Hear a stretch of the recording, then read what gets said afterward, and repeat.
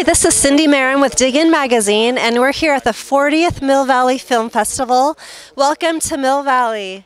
We're here for The Darkest Hour, starring Kristin Scott Thomas and directed by Joe Wright.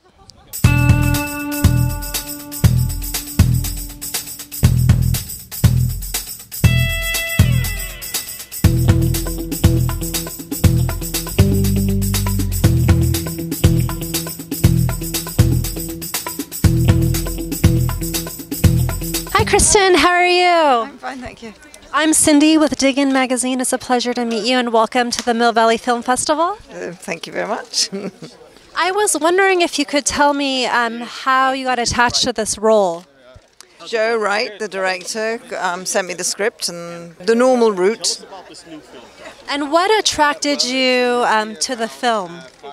Oh, it was very, very well written. A story of one of our national treasures, who's Winston Churchill. And I've always been very interested in Clementine Churchill, his wife, for a number of reasons. And it was a great, great movie. And what was it like working with Joe and the other cast members? Gary Oldman is extraordinary. His transformation is quite spectacular. I actually only really worked with him. And what could you tell me were the highlights of making the film?